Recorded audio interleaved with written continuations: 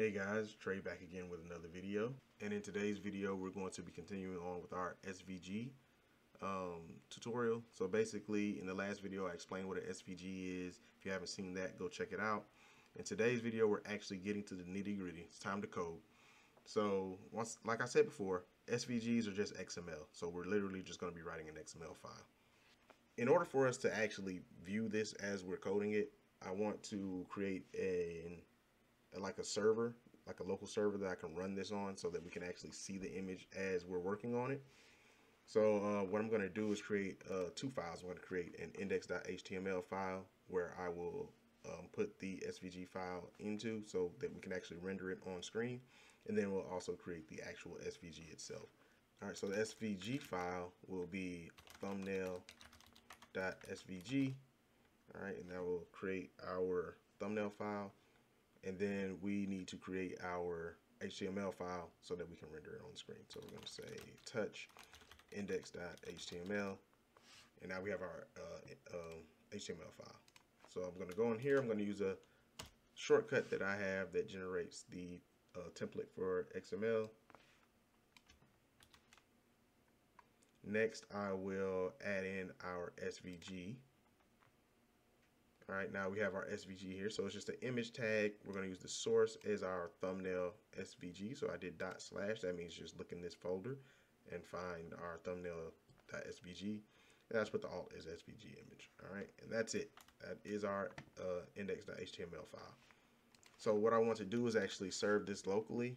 I'm going to use this by using the HTTP server package from npm. So if you I installed it globally, so I don't have to install it here. But if you wanted to install that, you would do npm I, and then you do http-server. All right. But I already have it installed, so I'm going to do npx http-server, and then I'll do dot, basically saying run this, run the index.html in this folder, and then I will put a port of 3000. So -p and then 3000. All right, so now my server's running. So I'm going to go back here, open a new tab, and now we have this here. So we see the alt because we don't have an image yet. All right, so that's good. We know that that's running. You could also statically serve this file by, if you don't want to do the HTTP stuff, you can just go here and you can literally just type in the path of your file. So if you get the path of your file, type it in here, and you can just paste it, and it'll show up here. Right now it won't because we don't have anything in the file. So it's saying this is not a valid XML. All right. So now that we have all of that out of the way, let's go here to our thumbnail and let's actually start coding. So as we know, this is an XML file. So I want to put a valid XML header up here, and that's what we're doing. We're saying that it's standalone. That's great. The next thing we need to do is add an SVG tag. So here's our SVG header. I've already kind of went through and got all the dimensions out here. So you can just paste those dimensions.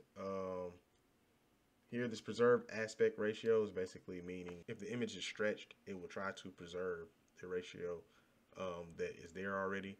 And then this is just a link to the actual specification of the XML. So next up, I want to define our CSS classes. So remember I told you you can have CSS classes in your SVG. So we're going to go ahead and define that. So here we go. We have this defs tag, and then inside of here, we're going to type in style, and inside of there, we put our CSS. So we're going to have that purple style that you saw on the words and on the background and everything. So this is that style right here. So we're going to use this anywhere we want to use that purple style. All right. The next thing we want to do is add in our big rectangle in the back. Okay. So right now we can't see anything. Let's refresh. See, nothing's here. All right, but it's not giving us an error anymore because this is now at least a valid XML, as you can see. All right. So let's go ahead and add that big rectangle in the back. All right, so this is the tag, so it's rect, and then we're going to apply this class, this purple class that we put up here. So it's just like HTML, class write it in. And then this is the position on the screen that we wanted. I'm just going to put it at 120, 120. All right. And then we have the width and height of the actual image, which is this rectangle. And then these are just rounding out the borders. So the corners, I mean. So the corners will be rounded. So let's save this and actually go take a look. We should see it. There it goes. Boom. We have the rounded corners and it's purple. That's exactly what we're looking for. All right. So the next thing we want to do is add in a couple of ellipses, and these are going to be that circle that was in the middle, and then the kind of Saturn ring that was going around the outside. So I'm going to add both of these in now and explain them. So we have the center X and the center Y. This is just the position of the ellipse. And then we have the width and the height. Because this is not a circle, we have to define both. And then we have the radius X and the radius Y. So this is just showing how wide to make the radius. And then we're making it white. All right, that's what that is. And this second ellipse is just the same thing pretty much. You know, slightly different values. Let's go ahead and take a look at what we have.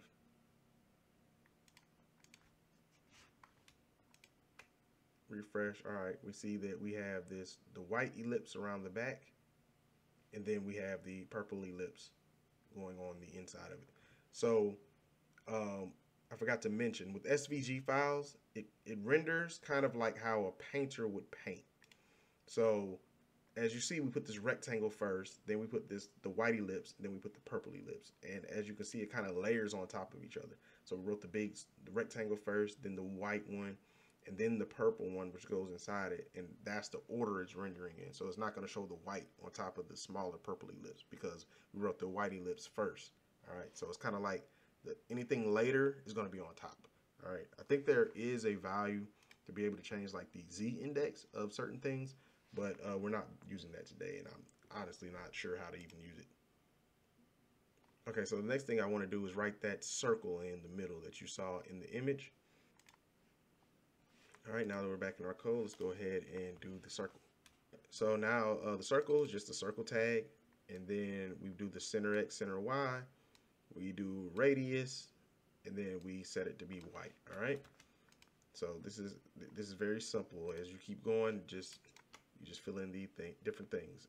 So if you guys are actually looking for where I'm getting these properties from, they're right here under geometric properties. If you go to the specification and click on the shape that you're doing, under geometric properties, that's where you'll see these. So if we go back to the ellipse, we see the CX, CY, RX, RY. So these are the things that you know you need to put in order to get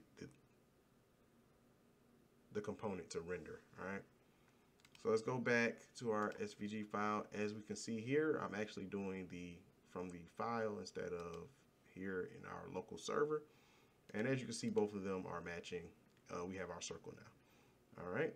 So let's go back to our code. Next, I want to go ahead and put all of our words on the screen, as well as that there was a center purple rectangle here, and we want to put that in as well. All right. And the way I'm going to do this is I'm going to use groups. So there's a such thing as groups in the SVG specification, and these groups allow you to take a group of components and put them together and actually apply styles and different things across all of that group. All right. So I'm going to do that next just to demonstrate that. All right. So here we go. So here's the group. You denote that by G tag. And then I'm going to apply this purple class across the entire group. All right. And then in here, this is the first time we're going to see this text tag. So it's just text.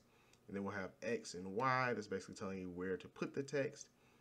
And then we put the actual text inside of the tag and then close it out. That's it. It's that simple. We also have this rect. We've done that up here, so it shouldn't be unfamiliar. And this is basically that purple background rectangle that we had. And then the rest of this is just the other text that was in the file. So this is pretty much it. So I'm going to save this.